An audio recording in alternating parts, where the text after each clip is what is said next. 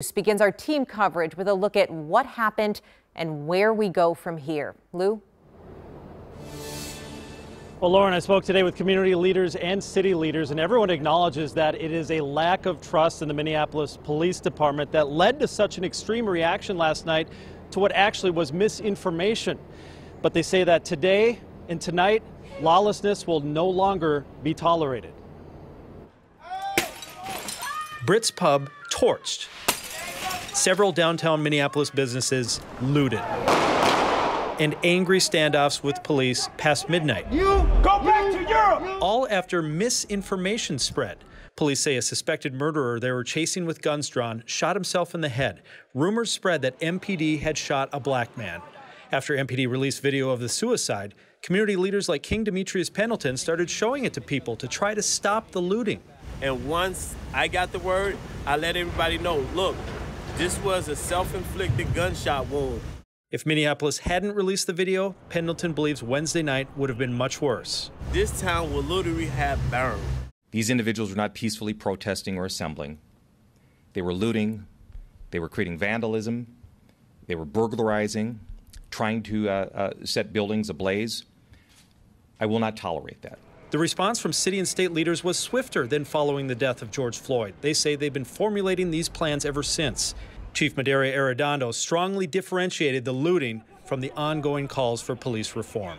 And it's shameful that anyone would ever try to equate the actions last night with Mr. George Floyd. With an 8 p.m. curfew and help from the National Guard and State Patrol, Arredondo, Mayor Jacob Fry, and other city leaders say if needed again, traffic to downtown will be limited and people will be arrested.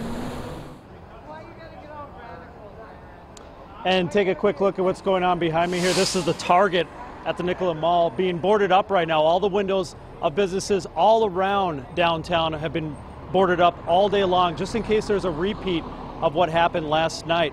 The sheriff's department says there were 132 people arrested, charges like burglary and rioting. And National Guard already has a presence here downtown. There are troops and Humvees and other National Guard vehicles here to make their presence known going into tonight with that 8 p.m. curfew and no one really knowing what's going to happen then. Back to you. All right, Lou, thank you for keeping us posted. So many businesses on Nicolet Mall suffered damage and looting. Many big chain stores like Nordstrom Rack and Target, but also small family-owned shops that are now left to pick up the pieces. Devon Roming spoke to some of those owners today. Well, guys, the damage here in downtown Minneapolis is done, but the rebuilding and cleanup process is going to take some time. Here's some footage we shot earlier today of some of the hardest hit locations boarding up and salvaging whatever was left in the wake of last night's unrest. Many of these businesses, as you mentioned, have been down here for years and are locally owned, and as we know, have spent the majority of this year trying to recover amid the pandemic. For the most part, downtown Minneapolis was spared during the unrest after George Floyd was killed, and so to see this, some business owners say this is the straw that broke the camel's back, if you will, and they're officially done with downtown. We're just tired of it, and we feel somewhat helpless in terms of like what can we do to protect the livelihood of the people who work here as well as them. Walking down the streets of downtown, it's like a ghost town already, and now this happens and it's like, you know, are we going to have any restaurants to stay here?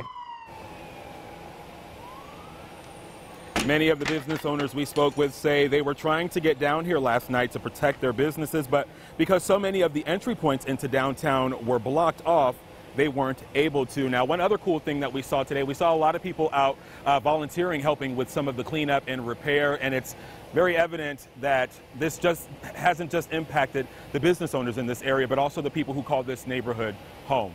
Back to you. All right, Devon, thank you. Minneapolis